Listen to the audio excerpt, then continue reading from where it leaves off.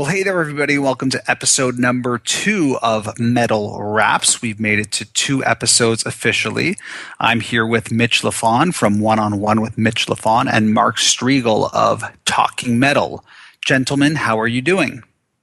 Doing great, Mitch. Absolutely fantastic. I love doing this with you two guys. It's a great to have a discussion about metal and not always interviewing some rock star about his latest project. You fall in love real fast, Mitch. I do. I do.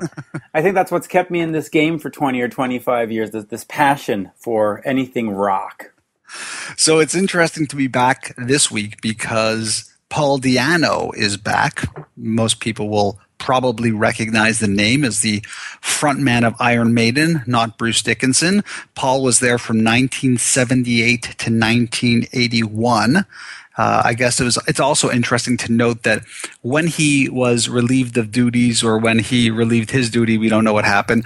That there was quite the battle between, I think it was him and Steve Harris, the bassist, and apparently Rod Smallwood, the manager, legendary manager for Iron Maiden, stepped in. And I found out in digging through the annals of rock that he actually gets no royalties for having taken part in those first 2 seminal albums, and yet he's still around and doing a lot of stuff. And Mitch, you spent quite a bit of time with him interviewing him about, I guess, his new band, which is called Architects of Chaos, and he's got a brand new DVD, CD thing coming out called The Beast Arises.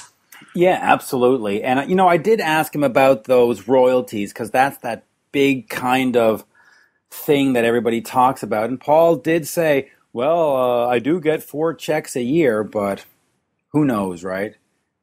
Yeah, if that's royalties, if that's like performance royalties, he has songwriting credit on at least maybe 3-4 songs on those first 2 records. So it's possible he signed away songwriting, publishing, but he still gets performance royalty, or who knows? It's very possible that it's all signed away too. But the guy likes to rock and roll still, right? Like, I mean, he's got to be, I'm going to guess, late 50s. He still goes out there. It can be quite contentious. I mean, he was never somebody that I was really laser focused in on, but I do remember these sort of like Paul DiAnno touring and then Paul DiAnno cancels tour, or like those sorts of things that would happen historically as these guys get older. Maybe audience gets smaller, less interested. Mitch? Yeah, Paul's had some immigration problems getting into Canada and the U.S., so he'll announce these wonderful tours with 20 dates, and then he'll get to customs and they'll say, listen, you can't get in here. And so everything gets canceled. But he's really out there. He's shaking the tail as much as he can. And he even announced a farewell tour. He said, listen, I've injured my knee. I can't do this anymore. And you know what? He just keeps going and going and going. And, of course, he's got that new band that you mentioned before. And he's got the new DVD. And he has recorded 3 brand new songs that he sent me that will be on an album eventually. He keeps going. The man is a beast, quite honestly. Do we like him? Do we not like him, Mark? Oh, I love the guy. I mean, I think he is, when you meet him in person, one of the nicest guys. I had the pleasure of interviewing him in person at his hotel in New Jersey, and that night he was playing a show in the city, and he basically said to me, when the interview ended, we kind of were getting chummy, and he was like, you know what? It would save me a lot of money if I canceled my car service and just had you drive me to the gig. So that's what I did. And, we sat in traffic on the way into the city, and he was just telling so many great stories. He's such a great conversational guy, and you'll hear that on Mitch's interview that he did on episode 41 of One on One with Mitch Lafon. But I feel like there's something off with his career. I wish that he wouldn't continue to put out the old Maiden songs over and over and over again in these live versions. The DVD, I saw a clip from that on Blabbermouth or something. It was Charlotte the Harlot, the classic Maiden song that Dave Murray wrote off the first Iron Maiden record, and I thought it sounded quite bad, honestly. And I just really wish he had some kind of management or somebody that would take care of him and say, when you put out stuff like this over and over again, that you may actually be harming your career instead of, enhancing it, and somebody to guide him away from just not making the fast buck, But do you like? I mean, let's take a little step back here. Do you feel also that it's really hard to be anybody but Bruce Dickinson when you hear of Iron Maiden, and that if you're going to bank your career primarily on those first two albums, and he's done a lot since then, there's no doubt about it, just none of it really had a lot of traction. I mean, he was doing a Killers thing for a bit. He's got the Battle Zone going. You could definitely point to what happened in those first two Maiden albums as the very nascent stages of the new wave of British heavy metal. There's no doubt about it. But he's never really ascended, I don't think, at least career-wise, beyond that. And I don't mean to disparage him, because if you look at what he brought to Maiden in those first two albums, I would say that his style wasn't the air raid siren. His style was punk. His style was real metal. His style was there. And so expecting him to come out and suddenly sound, a lot of the songs that he even did on those first albums, when we hear them in our heads, we hear them as Bruce Dickinson singing them, because that's just been our natural motion towards it. So it's sort of one of those things where he might be even saying, and I know he did with you, Mitch, that he feels his voice is better than ever in a pure punk, raw, delivering it format. It may be, in terms of how many of us want to hear the songs as fans, probably not. Well, I'll just go to the songs that I've heard. I've heard a song called Rejected, Horseman, and Dead Eyes. Those are the three songs I've heard. And they sound fantastic. They really do sound great. So I guess, he is sort of moving forward. And his voice, for the style of singing that he does, he doesn't need his voice to sound like Whitney Houston. He needs to have this grumpy, raw, warts and all kind of thing, because that's the kind of metal he's doing. It's not pretty metal. It's not, a Bon Jovi song. So, I like Paul. We've had a relationship through email, and I've met him a few times that spans probably 15 years now. And he's always been exceptionally nice, exceptionally polite, exceptionally, endearing, and wanting to do stuff. And I don't know. Are we being cautious because he's got crazy tattoos and we're worried he'll finally get into North America and kick our asses? Yeah. No, I mean, the thing about it... A little. Go ahead, we're older. No, it's not a question of kicking our asses. I think that he's had some probably bad management, bad decisions made, a lot of them probably bad personal decisions. But that doesn't take away from the talent. I think he just has an unrealized potential. And that's the story for a lot of people in this world.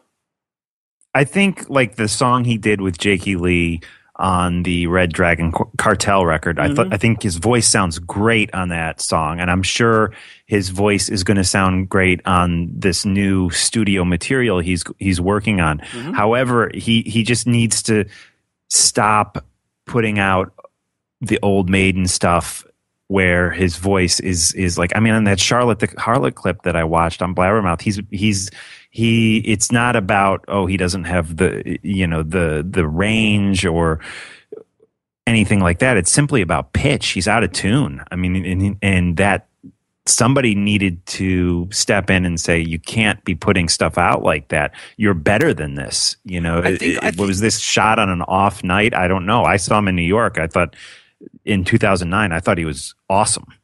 But that's the thing too, Mark. I think that a little bit of it is that if we can all agree that his style is punk, street, underground, I'm willing to even forego the pitch issue so long as the energy is there and it feels right.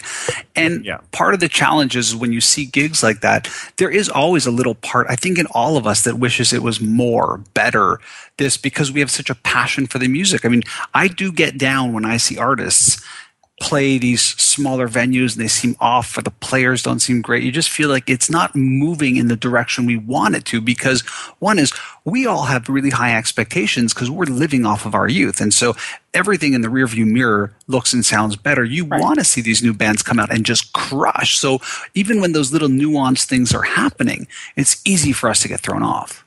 Yeah, because you're competing with your memory, and you can never beat your memory because your memory is always perfect, right? You're always like, well, they were so awesome in 1983. They were so awesome in 1987. And quite frankly, they probably weren't that awesome in 1987. You were just happened to be 14 and weren't that critical. You didn't know any better, Mark. That's what the problem is. Yeah. You didn't know any better, man. You're a young punk. but here, I don't like being critical of Paul, but I'll say this. With the DVD and some of these shows, it's because he goes into these markets alone and then hires local Maiden tribute bands to back him up. And those guys are not professional players. They don't know how to hit the marks. They don't know how to get those fills right. And so when you're singing with a band behind you that's not at the level of a Maiden or of a Kiss or of a Van Halen, you're going to be singing all crooked, because where you're expecting that punch and that fill, it's not going to be there, and you're going to go, And it's also not Frank Sinatra. I mean, I didn't even know he did that. And just hearing that, my shoulders sort of slumped on, because of course the gelling of the team and being on the road and the rehearsing and the practicing and the sound check versus like, here's some sheet music, boys, and like, be ready, I'll be there at 5. It's like, it doesn't even feel metal. No, and it goes from, when he was in Quebec the last time, he did like Quebec and Montreal with an Iron Maiden Quebec band. And then he moved over to Ontario 2 days later and had an Ontario tribute band. And then he went down to wherever and had local bands there. He does the same thing in Europe. Now, this is where Architects of Chaos comes in.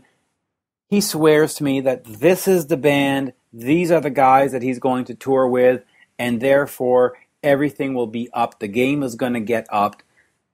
I hope so, because, again, I've heard 3 of the new songs. They sound great. They were done with those guys. They practice. They live. Well, they don't live together, but they live in the same area. They can get together. Maybe it'll work. Hey, when you guys we talked about this and we said, hey, we're going to talk about Paul DiAnno, it brought a thought to mind, and I can't think of any scenario like this. I'm curious if you guys can. So Paul DiAnno leaves Iron Maiden after 2 albums. Can we think of any other band where a singer left a band that then went on to become massively huge, but he in and of himself became bigger than that band? Well, Ozzy's a great example. I was thinking too a little. I mean, clearly not Dave Mustaine and Megadeth, but he still did quite a bit. I mean, we could not discount that. No, but I mean, as solo singer, I think Ozzy. I didn't even think of Ozzy. Ozzy's a good one. Anyone else? Yeah, I would say David Coverdale. I mean, he kept the Whitesnake name. That's true. But he replaced all the players, and it was just David Coverdale by himself with a brand name behind him, but he didn't have a band behind him. That's a great one too. Those are both great. Especially he was in Deep Purple too. Yeah, so totally. Yeah. You would never have thought that, but interesting guy nonetheless. So hey, guys who have gone solo though, I'm trying to think if anybody else. I mean, I guess Dio also. He started did Elf and then Sabbath but only did like 2 Sabbath albums. Went solo and he was pretty big. But yeah, it is a rare thing. Yes, it was interesting. I was wondering, because that must be a hard hill to climb. You have a band like Iron Maiden become that massive, and then how do you, as a solo singer, whether you start another band or not, do that? And I think Ozzy and David Coverdale are really great examples of that. Mitch, you more than Mark and I understand the power of a brand. It's not that they're overcoming their vocal talents or their guitar talent. They're overcoming a brand, and that is exceptionally difficult to do. That is why Ace Frehley is not as big as Kiss. That is why Paul DiAnno is not as big as Maiden. That is why Neil Turbin is not as big as Anthrax. You can't overcome that brand. It's the brand name that just drives it home. Now, sometimes it is hard. It's an interesting topic, too, because I think even thinking about Iron Maiden in the construct of a Paul DiAnno and relevancy is just, it's one of those things that is supremely interesting. Yeah, absolutely. I mean, those first 2, I mean, you mentioned earlier, Mitch, about, some people might know the Paul DiAnno era stuff more with Bruce Dickinson singing it. For me personally, though, those first two Maiden records were just such an important part of my youth, and I don't even like hearing Bruce sing the Paul DiAnno era stuff.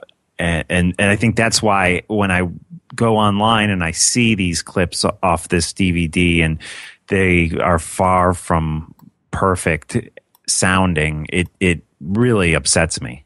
It's funny, too. It is that Bon Scott type of AC/DC thing, too. Like, I think the purists like you, Mark, feel that way. I think people like me who probably got into Maiden early days of Bruce Dickinson sort of went back and go, I didn't even know they had another singer. And so it's a different construct, but I totally think that that's the purist mentality, and that's what makes it's so special. Well, guys, let's wrap up Metal Raps number 2 and agree to do this sometime soon and try and keep this as regular as possible. So, hey, I like to do this at the end of my show, so I'm going to do it here. Why don't you guys let people know where they can best connect to all the great stuff you're doing? Mitch, start off. Mitch, one-on-one with Mitch Lafon. You can find me on Facebook at Facebook at one-on-one with Mitch, and of course at Mitch Lafon on Twitter. Mark? Yeah, we also have Mitch's podcasts posted on talkingmetal.com or talkingmetaldigital.com, and that's where you can find me. I do the Talking Metal podcast, and we have it on iTunes, Stitcher, Spreaker, TuneIn, and iHeartradio.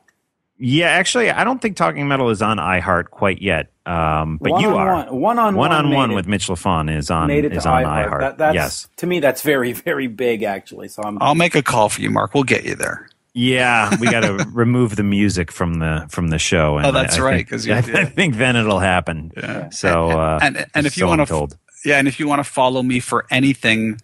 Everything unrelated to metal marketing, if you're trying to figure out your brand or business, whatever it is, just follow me on Twitter. It's Mitch Joel.